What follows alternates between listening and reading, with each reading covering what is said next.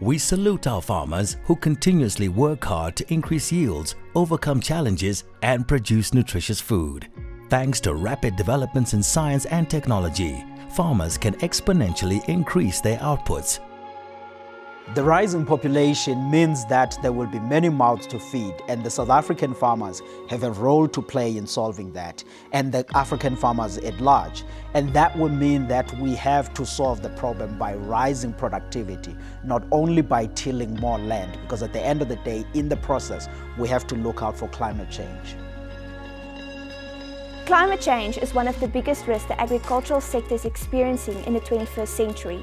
Droughts, hail, flooding, pest and disease outbreaks have devastating impacts on job security, rural economies, food security, and the overall sustainability of the agricultural sector. And all of these can be resolved by applying the right agrochemicals and the right technology. And these challenges will persist with the climate change. So the key solution is to adopt the right technology which boosts productivity, but also resolve all of these challenges that farmers face year by year. Plant biotechnology offers farmers much needed help to farm more efficiently and sustainably.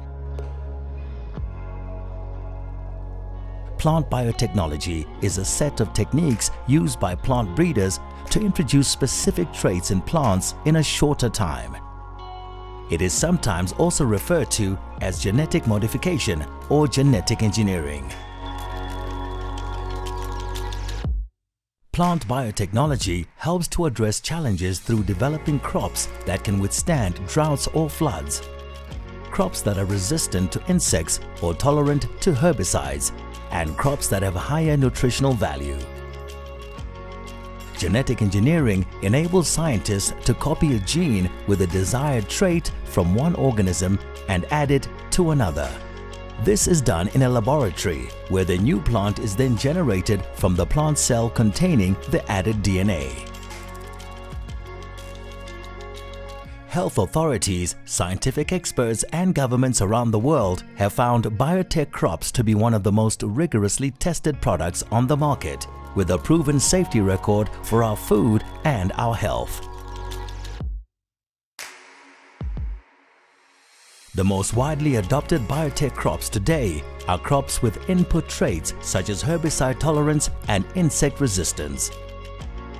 I've been using biotech for the past 10 years, and then it is very, very important. The impact has always been the easiness in control of pests, and also it makes things easy for us when it comes to weed control, because the gene helps us to control the worm, and it's also easy for us to spray our crop, for example with the Roundup Ready seeds.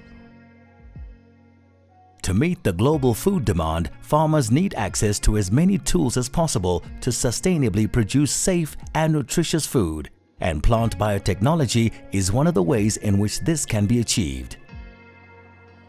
Let us adopt the technology that will help us farm sustainably.